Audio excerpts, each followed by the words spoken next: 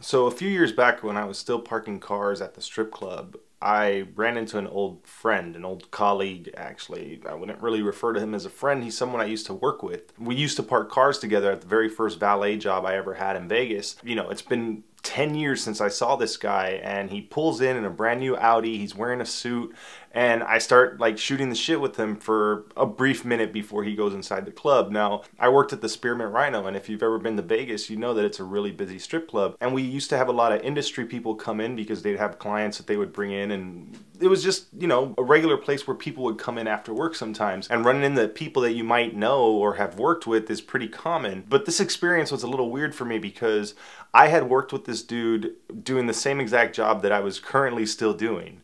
And he had moved on to become the general manager of one of the biggest nightclubs in Vegas at the time. And it was just weird because it really made me feel like I had wasted a lot of time. And it made me feel like I stuck around with something for too long. And it made me feel like I was just such an underachiever and I was just so lazy. All that time had passed and this dude moved on to like a really good career and was making bank. You know, you work as a general manager at a nightclub in Vegas, especially the nightclub he was working at, he was killing it. And you know, it was just so weird to see him there in his brand new car and his nice tailored suit, and he gave me his business card, and it just made me feel like shit. It made me feel like, damn, how much time have I been wasting with my life? Like, I could have easily done that. I had opportunities to move into management positions multiple times throughout my time working in Vegas. I had plenty of opportunities to go down that route, but I always was just kind of like the slacker. I was always the underachiever. I didn't want the extra responsibility of being a manager. I didn't want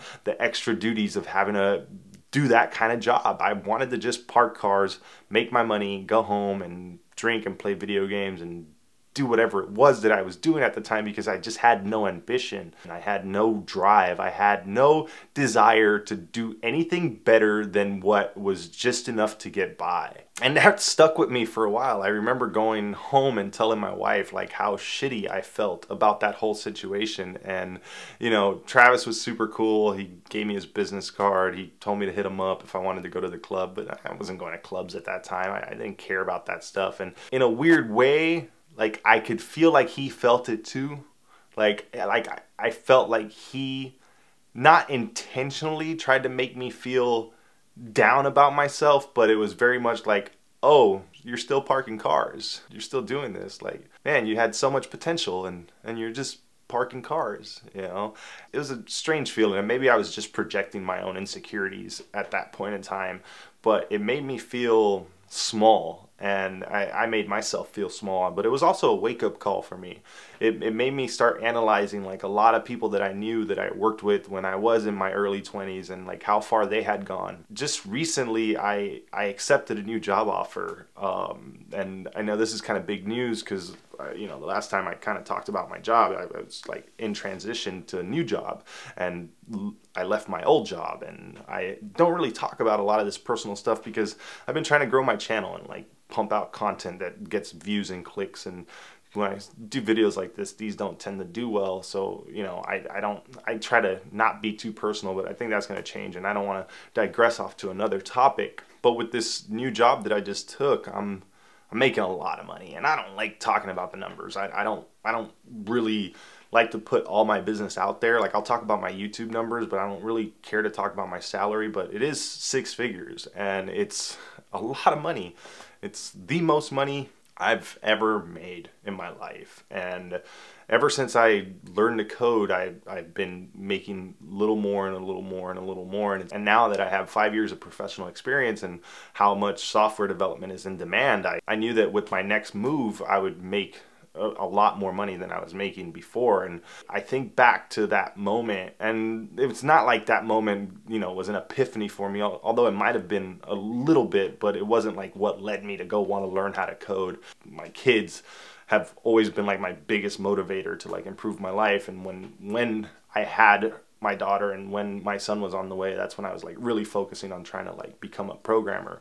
This stuff, when I ran into Travis at the club, it was before that, and it wasn't like this kick-started my drive. I just, you know, did what I always did. I was like, oh, well, that's that, and just went on to park cars the next night, and didn't think much else of it until just recently. We always put our achievements in a number, right? We do it with YouTube, how many subscribers you have, how many views you get, and we do it with money. In our society, we put a lot of status behind the amount of money that you make, and right now I'm making a good amount of money, and I know that was one of the big things that made me feel really shitty, that I was just like, man, if I would have done something different with my life, I would be making as much money as Travis was making. I would be in a position where he was in, like making bank and, you know, doing well for myself. And now, 6 years later, 7 years later, however long it's been since that happened, I'm able to say, like, okay, like I've done something with my life, and it's a really good feeling. It's strange because, like I said, I never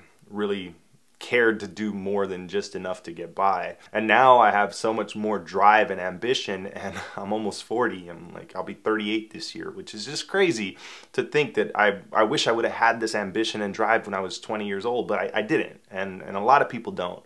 But I was able to change and do a lot at an older age, in my 30s, when most people feel like that's it, right? That's over the hill. Like, you're pretty much the person you're going to be when you're 30 years old. If you're working at McDonald's at 30, you're going to be working at McDonald's for the rest of your life. If you've parked cars for the last 10 years and you're parking cars at a strip club when you're 30 years old, you're probably going to be parking cars for the rest of your life. And I'm so happy to say that that's not true. If you focus hard and you work on things that you want to do, and you are able to realize what it is that you want, and you put that time in and you put that work in, you can get to where you want to be. And now I'm in a position financially, at least with my job, I'm good.